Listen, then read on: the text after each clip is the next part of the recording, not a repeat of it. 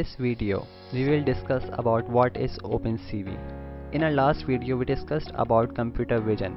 Well, OpenCV is the most important open source library for computer vision and image processing tasks.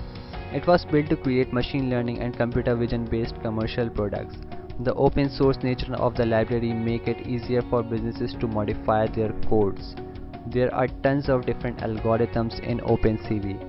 Approximately 2500 algorithms, which include classical and state-of-the-art algorithms.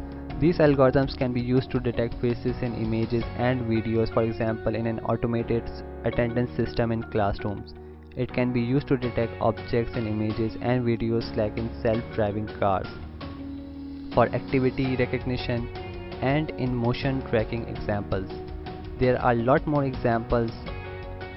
OpenCV has a large community of experts, approximately 47 million from all around the world. It is used by organizations, research institutions, and governmental organizations to deploy vision-related projects easily. Big companies like Yahoo, Google, Microsoft use OpenCV for deployment of computer vision tasks.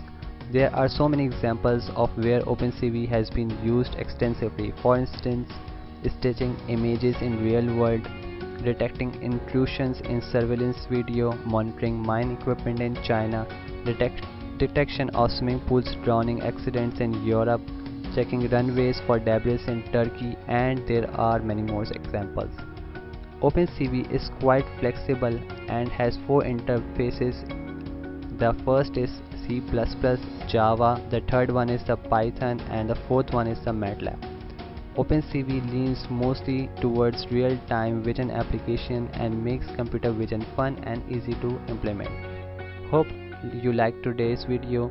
The next video we will be discussing about facial recognition and their algorithms. Thank you.